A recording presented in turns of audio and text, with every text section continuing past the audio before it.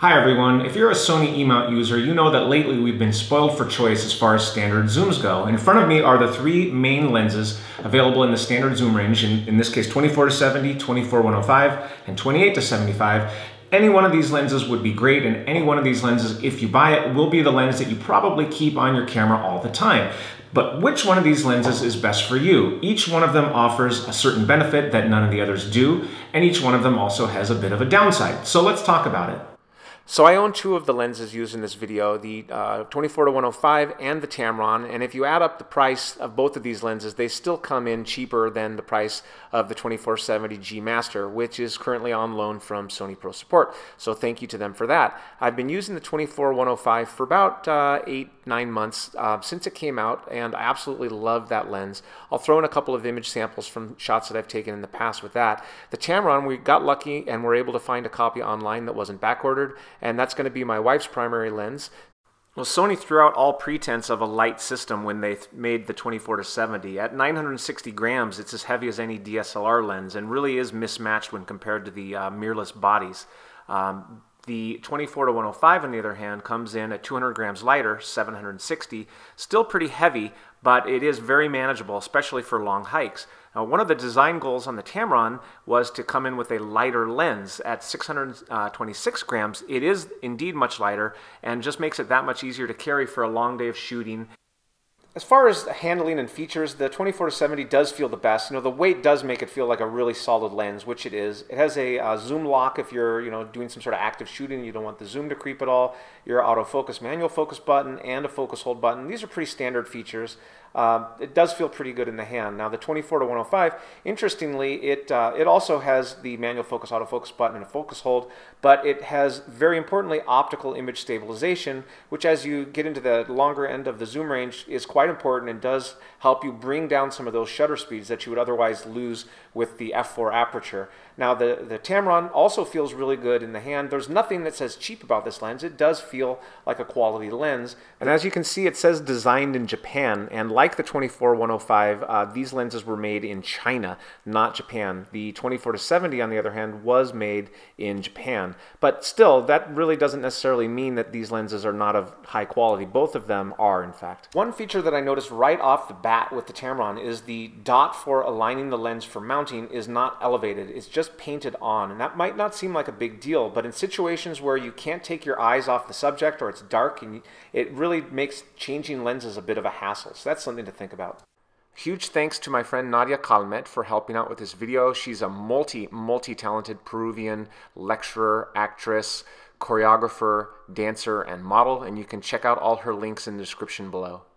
I had the 24-105 since December of 2017 and have really been enjoying using this lens because of its versatility and because it's just so competent for almost any shooting situation you can imagine. So, I went out and shot some environmental portraiture in Los Angeles, took some landscapes in Death Valley, did some portrait shoots closer to home, and you can see that even stop down at f8 when you're zooming in, your background bokeh is looking pretty nice, not overly busy. And even the foreground bokeh, I put some flowers here, even the foreground bokeh is looking pretty smooth. And the thing about a lens like this, it's just so good at everything that I'm confident taking it on trips like here to Ethiopia and also places like Peru.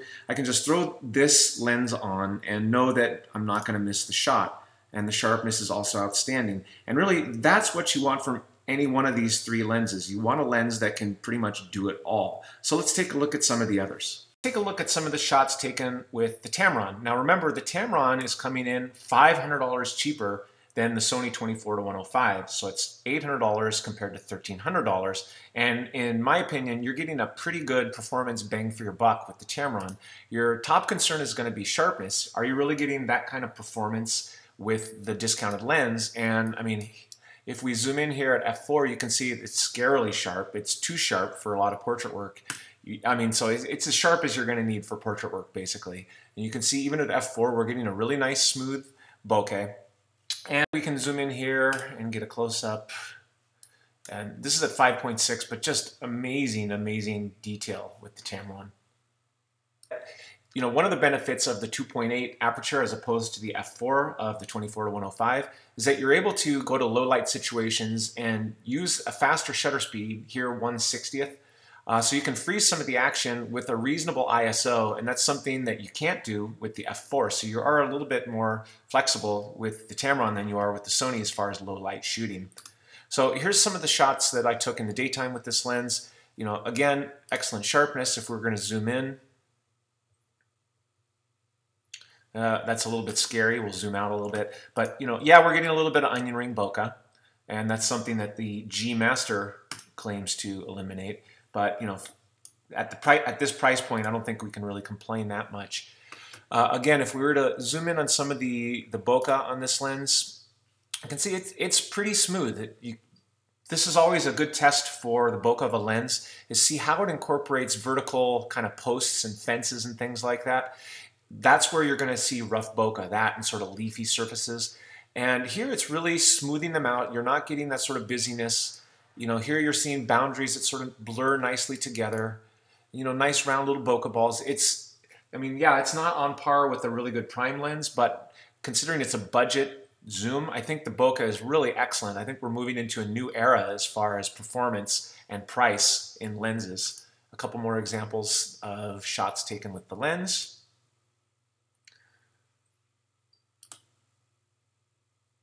Again, nice round circular bokeh, good sharpness on the face of this little critter.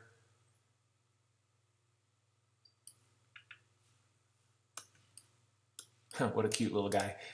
And here's an example of shooting into direct light with the Tamron. You can see you are getting a little bit of veiling, so not the best flare control in this lens, but still an excellent bang for your buck. Okay, let's take a look at some shots taken with the G-Master 24 to 70. Now, just a reminder, this is a $2,200 lens. That's nearly 3 times the price of the Tamron and almost double the price of the 24 to 105, so it better have performance that's up to par. And I have to tell you, it pretty much does. Now, as I mentioned, the size of this lens is a little bit scary, and after I had the lens as a loaner in the first shoot that I was to go on, I actually opted for the Tamron because I knew that I was going to be standing up on my feet all day long with the camera around my neck, and I didn't want to have that huge bulky lens. But then I took it on a night shoot, and I was just blown away by how well the lens performs in low light, especially in terms of how quickly it grabs focus in low light. It is far superior to both the Tamron and the 24 to 105. So you're certainly getting something for your money in terms of focus performance. And of course, sharpness, bokeh, everything on this lens is just one step better than either of the other two lenses. I'm going to zoom in on some detail here.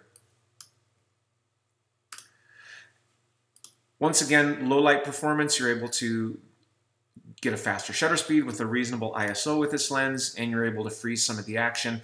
And let's take a look now at some video shot with these 3 lenses and see how the focus performance and video performance compares. Y de ahí, ya. Ahora, hacia mí.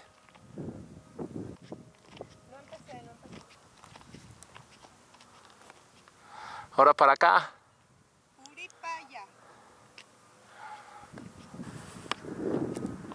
Look at video performance on the 3 lenses. There's really not a whole lot you can tell from, sort of these sample images, but it is important to note that the G-Master is the fastest at focusing. It does better at focus tracking. Eye focus works a little bit better on that than either of the other 2 lenses. 24 to 105 is just a little bit behind, and in the Tamron 28 to 75, very acceptable, but still not quite as good as the other 2 lenses.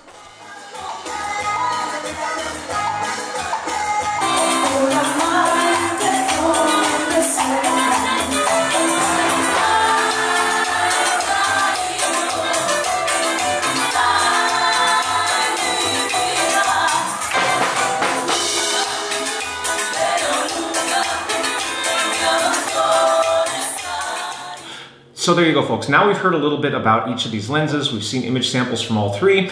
The decision about which to buy really comes down to your budget. If you have an unlimited budget, and of course you don't worry about carrying all this extra weight and size around, then of course by all means the Sony G-M is definitely the best lens. The image quality is just a little bit better. The focusing is noticeably better. And you know, it is just a dream to use. This one focuses great in low light. It just snaps on instantly. The eye focus works without any flaws all the time. This definitely is the best lens. However, these two guys at much lower cost are very, very close. The 24-105, this is my personal lens. I've been using it for the past about 8 months, and I love it. The f4 aperture, sure, you're losing a stop on the low light end, but the optical image stabilization helps make up for some of that as far as your shutter speed goes. So, you know, some of that is mitigated. The sharpness on this lens is superb. The size, it's somewhere, you know, obviously in between these two. It's very carryable in terms of backpacking or just holding for a long day of shooting. So for me, you know, I'm very happy with the choice I made in buying this lens. I see no reason for me to upgrade to the G-Master. Now the Tamron, which I bought just recently for my wife, so far I'm loving this lens. A 28 to 75 zoom range. It's slightly different than the 24-70, obviously. I find the 28 to be plenty wide enough, and at 75 millimeters, you get that extra 5 millimeters to draw in for a portrait, and I think it's a nice effect. So personally, I think this is a great focal range on this zoom. As you can see from the images, the sharpness is very, very good. You certainly don't need, in my opinion, you don't need any more sharpness out of a lens like this. You know, the portraiture that you can get out of this lens, you're getting really fine details right down to the skin pores. So while the sharpness may not quite be on par with the GM or even with the 24-105, it's still excellent. And like I said, it's probably about as good as anybody is going to need unless you're doing some sort of specialized photography. Really the only downside to this lens is the focusing is a bit slower. You do get a slight amount of hunting in low light that you particularly don't get with the GM lens. One small little nitpick is that the indicator where you're supposed to mount the lens, the little line, it's not a dot, it's not a raised dot like you get on most other lenses. So you don't get that tactile feedback when you're changing lenses, when you're putting the lens on to be able to line it up for mounting. And I find that to be a little bit of a hassle, particularly if it's, you know, night or something like that, or you're looking at other things. It is nice to have that little dot. But otherwise, good build quality, feels solid. The zoom works just, you know, fine. It's very smooth. The orientation of zoom and focus, like I mentioned, it's different than the Sony lenses, so it does take a little bit of adjustment if you're jumping back and forth between them.